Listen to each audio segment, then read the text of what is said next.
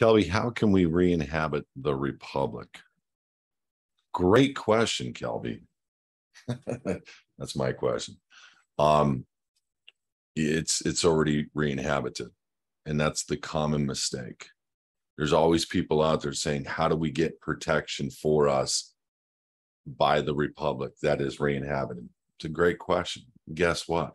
The republic is only there to serve the people in republic, number one. Number two, generally people that are fighting for republic to be re-inhabited are a bunch of complaining United States citizens.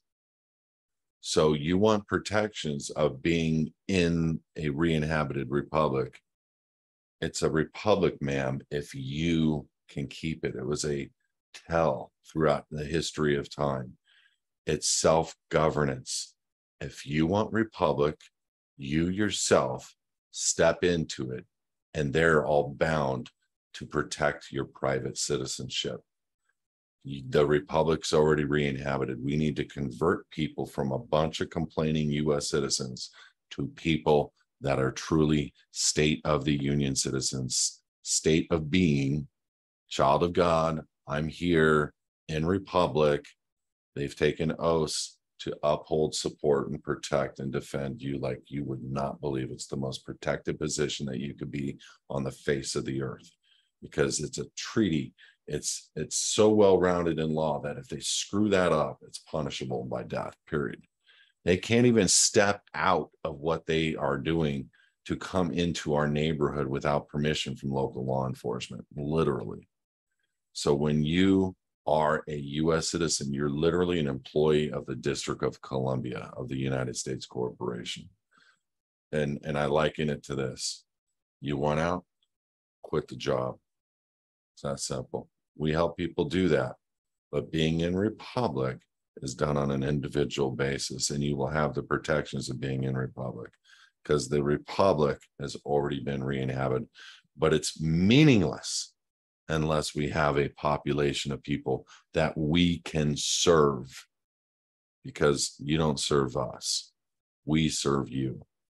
That's what republic is. You're the kings. We serve your God-given unalienable rights, not the reverse. That's what republic is. You yourself can have it. And the body politic of people that are going to serve the general populace of republic people, people that are state of the union citizens, we're waiting. We're waiting for that body of people to stand up and in mass so that we can start collectively working towards keeping your freedoms intact and in place. So we'll see. But I'm proud to say that I re-inhabited the republic, the original republic for the United States of America. Proud to say I know some of the people that went to prison who were targeted for doing it. I'm proud to hold the position of Secretary of Treasury, number 3 in command. I'm proud to know these people. They're godly. We've gone through and cleaned out all the trash, all the infiltrators, all the agents, if you will. A lot of the agents were outed at multiple trials. I mean, this has been a really sad state that they would come after people who just want to say goodbye to the corporation, hello to supporting the people as being in republic, and changing the ideology of making a bunch of surety out of the people to making them free men and women, children of God, people who have God-given unalienable rights. But everything they're doing is opposite. They want to train you to serve them, and it's not the reverse.